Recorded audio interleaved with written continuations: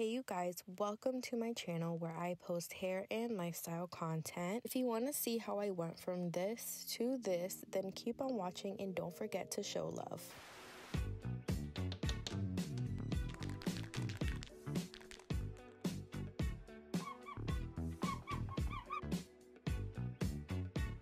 For this hairstyle, I like to wash my hair first, and here is the shampoo and conditioner I used in particular for this day. For my protective styles, I do like to do a hair treatment as well. This is the hair treatment I enjoy using. I also go ahead and apply some curly hair products to really not leave my hair dry during my braiding process. Then I also want to show you a few things I'll be using during my braiding process. So my Jamaican castor oil water spray, my spray mister with water in it, hair clips, rubber bands. I'll also be using my hair hook needle and this type of hair today. In the end, I also use this oil to nourish my scalp, and you'll see all of that. Like I said, I start off with my hair washed. Here it is a bit dry already. This is how it looks simply brushed back with curly hair products in it. So the first thing I'll be doing is parting my hair into sections that I want to braid. I like to start with half of my head first so we can put the other section away. Next, I mist my hair to start. Due to my porosity type, it gets dry faster in certain parts. I also personally don't mind wetting my hair to braid because it dries fast and is easier for me personally to manipulate the style I'm trying to do. After spraying that section, I comb the water into my hair, and you will see some of my curly hair products is showing here as I re-wet it. Please keep in mind, for some, braiding hair wet is more damaging. For me, it's not too bad, but just keep this in mind. Then I continue sectioning off the hair. I first start with 4 big parts. This is my first here. Also, my parting is not meant to be perfect. I genuinely eyeball it. Also, I wanted to let you know that I use this hair because I find it's closest to my curly hair pattern for a more natural look, and it doesn't unravel as easily. And I will also be using this gel throughout the video too. I start by applying gel to the outer sections of my parting. I also then gently comb/glide down some of it towards the ends of my hair.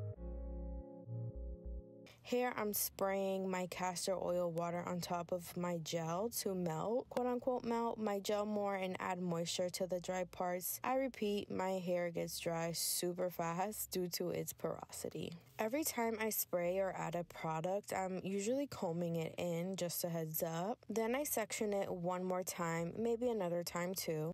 Then I go ahead and tie the hair at the root very tight. I do this to avoid frizziness around my parting.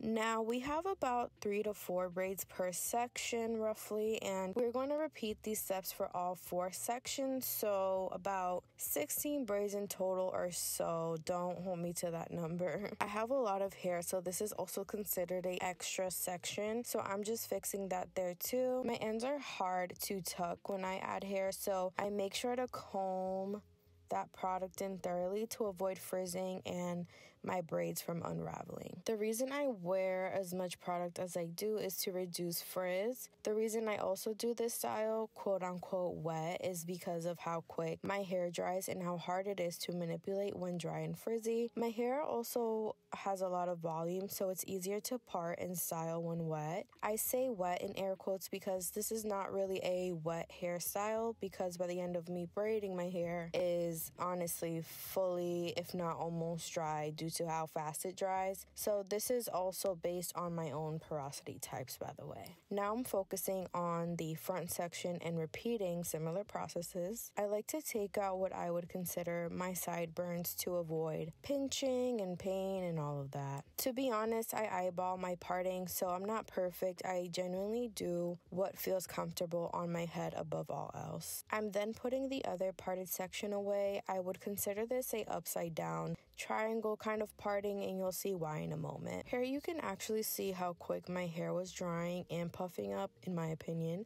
So this is why I keep it moisturized during styling, because you see it does dry fast. Then I'm repeating my gel on outer sections of the hair. For some parting that I only eyeball, this really isn't too bad, honestly. The front is the most important part to me. It really makes or breaks the look, in my opinion. My hair is also the frizziest in the front and middle, so to be honest, a lot of gel goes here. As you can see, I brush the front, back, and tie the rubber band towards the back to create this headband illusion slash front, kind of like a flat front look with about 6 parts or 4 parts in the front. I do this front section as tight as possible, and you'll see why at the end. If you notice, my hair is falling forward and the tension not holding, causing like the hair not being held back, and there's no tension, and that's causing my front to not lay flat and move around. So I'll show you what I do to secure it in place, and it really makes all the difference. This hairstyle for me is all about manipulating my hair, to be honest. Precision is key here to create a seamless hairstyle in that front. I call these my pizza slices in the front. At this point, you're probably wondering, where are the braids? Is this the hairstyle? No, girl. I find it is easier for me if I just section my hair first, prep it with product, then thread twist the hair in, which I'll show you in a minute. So I just find this method more time effective for me. As you can see here, my hair is about 75% dry, so I'm simply bringing it back to life. I applied a little bit of my TGIN product here, felt I just needed some extra. Then I start prepping to do this other half of my head. Here I'm trying to map my parting again. Again, I'm not specific, but I make it look close. Then I go ahead and get my sideburns out of the other side as well, and I'll show you sped up me doing that section.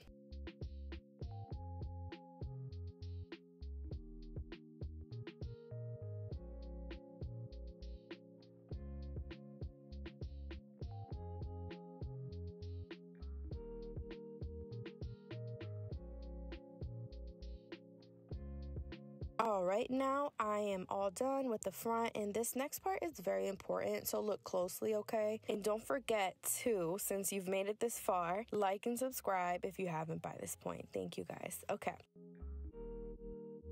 So my first step here is to tie the front pieces back so that that front section can start to dry very tight and flat. Then I go ahead and clip the other side as well so it's out of my way. And then I put some more parts up to start from the bottom. Now it's time to add the hair.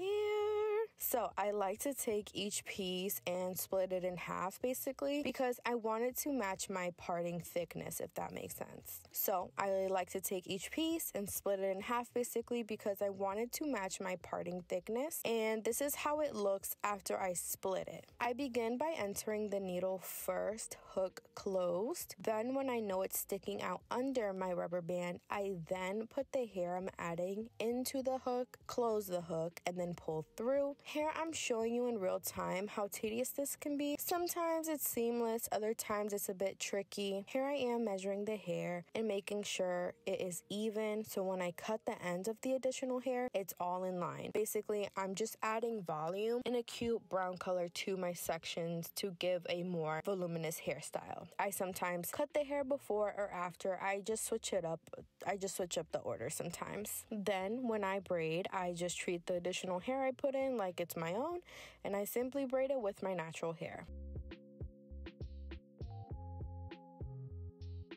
I also leave a lot of hair out at the end because I know my curls will coil and also will coil with the additional hair. So in the end, I feel it really looks great like that. Here's a really good close-up shot of how I cut it.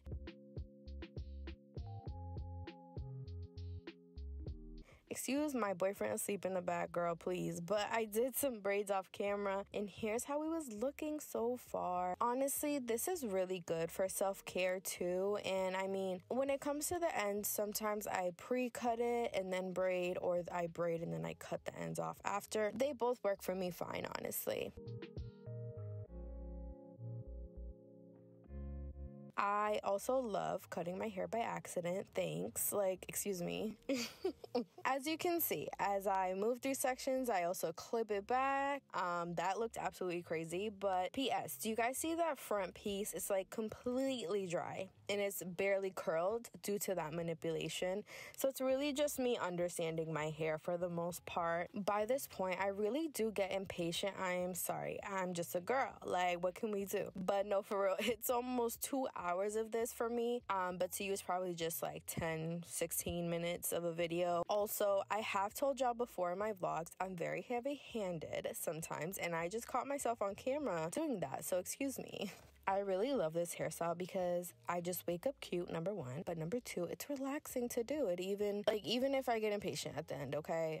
I just love the process, even if I get annoyed. Here in this clip, you can really see the hook process a little better. This hairstyle lasts me up to a week because one, I get over it fast, and two, I like to wash my hair often, and so I don't mind. Also, even with proper care, my hair does start to frizz, and if it's not obvious by now, I just really cannot stand my frizzy hair at some points, especially in this hairstyle. It's just not happening. Please keep in mind, my channel is all experimental. I am not a hair expert. I'm not a professional hairstylist. I've been capturing my natural hair journey online since my big chop of almost 2.5 years ago. So this hairstyle and the way I do it works for me. It may not give you the same results. I'm simply sharing this for anyone it resonates with online. If you have hair like me, or if you have different hair than me, maybe I can inspire you to do some self-care today. Maybe I showed you how to use the hook needle. Maybe I gave you a hairstyle idea, period, that you can replicate on your hair with maybe a different type of hair prep if mine doesn't align with your hair needs. But whatever may be best suited for you is my point with this video. Also, if you're wondering how many times I tie the rubber band per braid, here you go. Start to count. I'm just taking my hair out. I'm sorry. He's in the back moving so much, like ruining the shot, please. Here is the finished look. I can part it to the middle, the sides. Here's my blind parting, how it looks. Like, it's not perfect, but it gets the job done. Y'all know what I'm saying? Look at how easy it is to flip my hair to one side. It honestly changes the whole look, basically, in my opinion. All right, and before I finish, don't play, we put a little oil on my scalp. That scalp be dry too. My head is just dry and frizzy. At the end, I like to just put it up, hang out with it like that, and then when we leave, I do drop it down, but I just like how it looks, to be honest. But yes, you guys, this is how I do one of my favorite protective styles. Again, remember, I am not a hair professional, and make sure to show love before you go by liking and subscribing. There are also now 600 of you officially today, as of October, what is today's date? I don't remember. October 2023, 600 of you, and I'm so happy to welcome you to my little YouTube family. So thank you for watching, and I hope to see you in the next one, in the next one, in the next one. And if you feel like one of your friends would love this video, or your auntie, your mama, maybe your boyfriend wants to try this hairstyle, send him this video. And I appreciate all the support. Thank you, guys.